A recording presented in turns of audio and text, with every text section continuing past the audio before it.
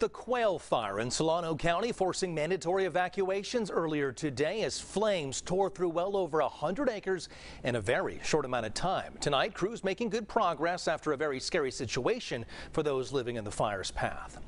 Thanks for joining us for Fox 40 News at 10. I'm Eric Rucker. Evacuation orders that were in place for people on Pleasance Valley Road from Quail Canyon Road north to Highway 128 and west of Pleasance Valley Road to the county line have been reduced to evacuation warnings tonight. Fire officials are saying so far 135 acres have burned and that fire is 45% contained.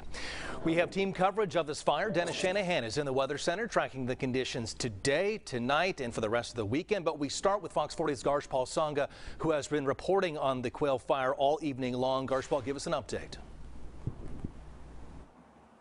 Eric, things are looking a lot better here in the Solano County, Yolo County area. We're about 4 miles away from where that fire began, but there's not a lot of cell service in that area. But right now, things are looking a lot better. We're not seeing a lot of hot spots in the area, and those you mentioned, those mandatory evacuation orders have been downgraded. But for many people living in this area, wildfires, they're used to it by now.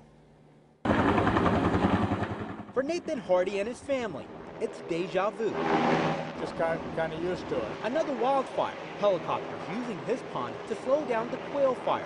I've seen quite a bit of action.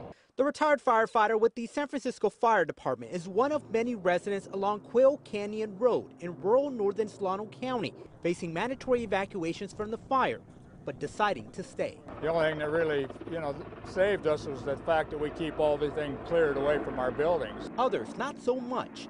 It was all hands on deck for fire crews Saturday afternoon to slow the spread of the fire, fueled by light grasses and winds. With each drop, fire crews trying to get the upper hand on the flames before the winds shifted.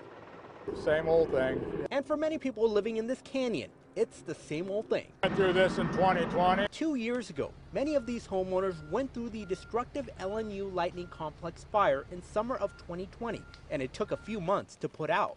The difference is in 2020, all the fire crews were being used all over the state, and we didn't get any help here. This time, it's a different story, and crews using every resource to slow the blaze.